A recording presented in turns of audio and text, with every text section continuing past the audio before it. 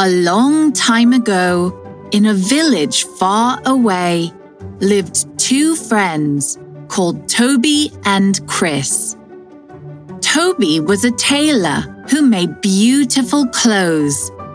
Chris was a carpenter who made wonderful furniture. Unfortunately, the two friends were both a little lazy. They spent each day lying under the forest trees, gossiping